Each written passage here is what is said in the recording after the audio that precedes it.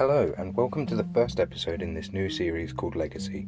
In this series we'll be exploring the genomes created through my True Evolution challenge. We'll look at what their ancestry is, what challenges they completed, and then take a look under the hood and see what makes them tick. I'm really excited to start discussing the lineage of the descendants of Eve, and I'm hoping you are too. And for anyone who's interested, that lineage currently looks like this.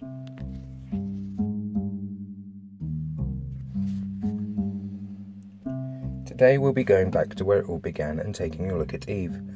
It's hard to be specific about Eve's ancestry. We know she is descended from one of these original cells, but not specifically which one.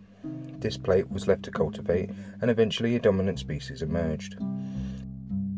I am almost certain that Eve is descended from this species, and in fact this species almost was Eve, but it was unable to complete the first challenge.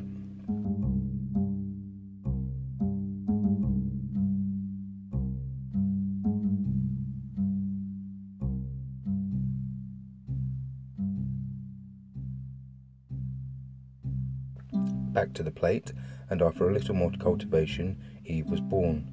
This is one of my all-time favourite moments of the series so far. The way Eve bursts on the scene, with that brilliant blue that many of her descendants still carry, is quite a powerful sight. Eve then went on to complete not just one challenge, but both Algae and Algae 2. The previous species had barely been able to survive on those challenges' substrates, but Eve thrived. It was clear to me now that we had a strong base to begin my True Evolution challenge.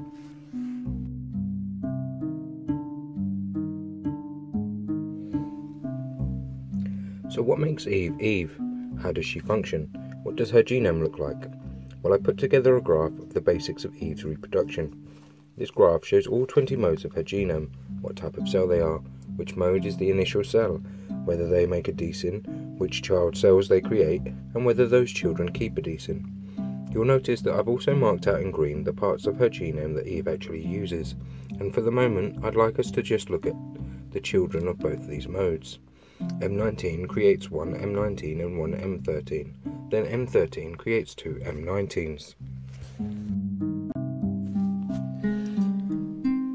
Now let's have a look at the characteristics of M19 and M13. The keen-eyed among you may have already spotted something, but for those who haven't, watch this.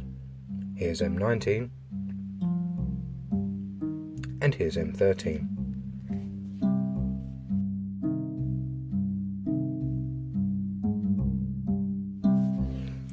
Now, I encourage you to rewind and play spot the difference, because you're only going to find a couple, and none of them are in the slider bars.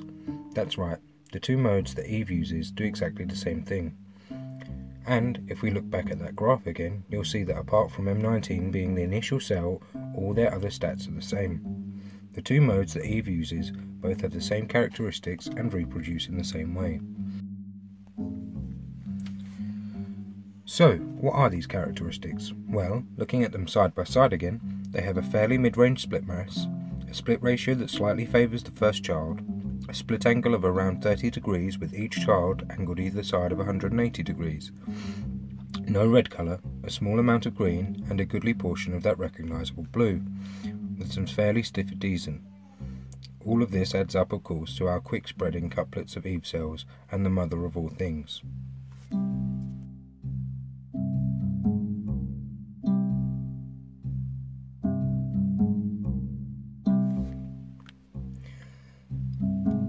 Thanks for watching, and make sure to like and subscribe for more.